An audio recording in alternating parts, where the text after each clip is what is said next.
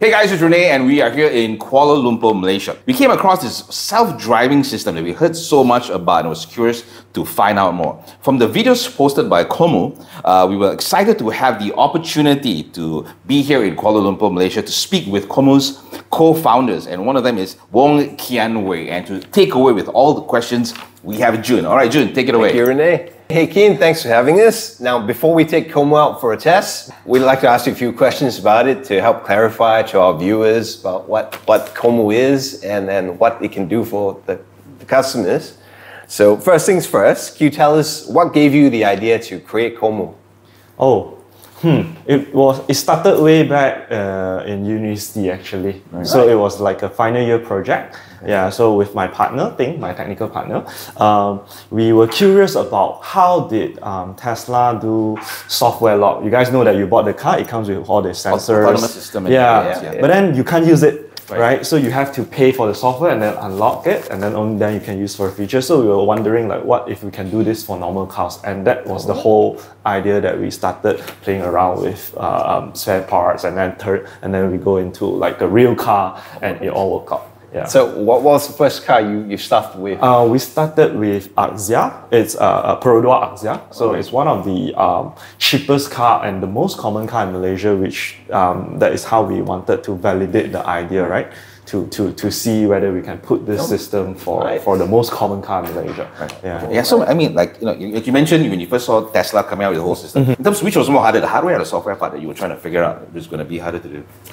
In the beginning was the hardware because we really started from scratch, right? Okay. So and then slowly moving on, now more of the challenges would be the software features that we have to ship to our users. Okay. Yeah. All right. So in terms of compatibility, so what kind of cars would your system be able to pair with? Like ICE or electric cars? Yeah. So most of the, if I were to answer your question, like ICE and EV, most of the EVs will believe that it will work because most of the components are already electrical. So our criteria is that the brake, the steering, the gas, all has to be driven by wire.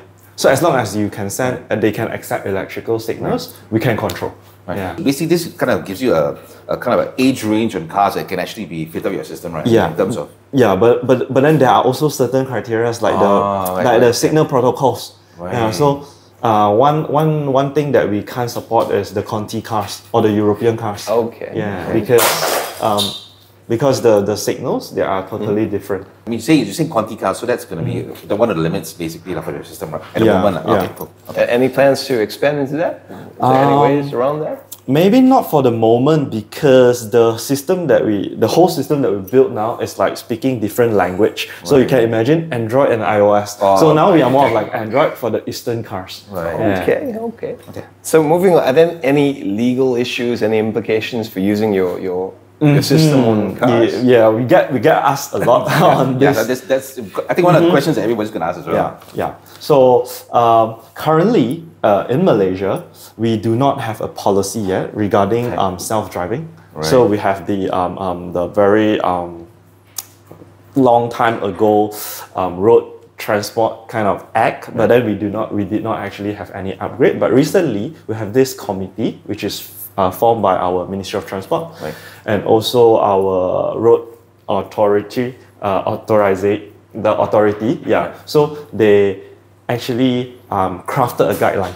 Okay. Yeah, this guideline hopefully it will be turned into policy. Yeah. Technical limitation, yes. So a lot of the cars that come into Malaysia with equipped with this level 2 ADAS, they work similarly. But it's just that in our whole what is it called, the car VTA body, they did not specify to check on the level 2 ADAS. So basically, whatever makes that, they come from Japan, China, it can just be used here. Okay. Yeah. All right, so then will the original car's safety features still be available with this Kommu system on them? Yeah. So with our system installed, we technically do not remove or do not bypass the original functions. What we do is, you can imagine as adding on another camera and another layer of safety on top of the original ADAS safety. Yeah. So you won't get any sensor errors when we plug in the ADAS system saying that there's you're getting error messages on your. So when we first when we first supported a new car model, yes, because we have to match the signals. Right. Yeah, but then eventually we shouldn't be shipping that to customers. Okay. Right. So will this affect the insurance coverage of the car? Okay, to be honest, so far we really had accident. I mean, this we can't run away from this, Correct, right? Yeah. So it's driving.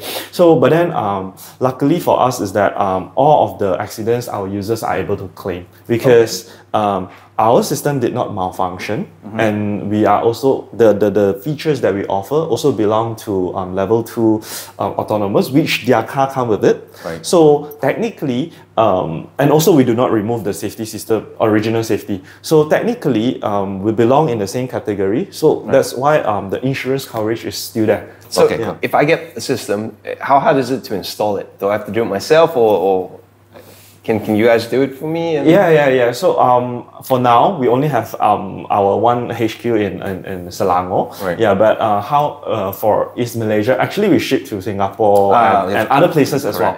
So how these users they do it is that they just follow our video installation guide, and then they can actually install it within 15 minutes. Right. So anybody could do it. Yeah. I would say requires certain hands-on skill. Okay. Yeah. And so to add on to that, actually, we're going to show you a little quick video where the guys from Kommu are actually going to do the installation process to give you an idea about how simple it is to get it done rather than, like you mentioned, getting to an installer. So I guess that's all the questions we have for Kian here today. And I want to say a big revolution thank you, of course, to Kian here for allowing us for having us here in Kuala Lumpur and allow us to have and do that test of the KommuAssist systems for ourselves. And I'm really excited, and now it's time for us to head on to the road and test the Kommu system. So once again, it's me, Renee. And Jun here. And of course, we have Kian here. Thank you so much for joining us right here on Revv.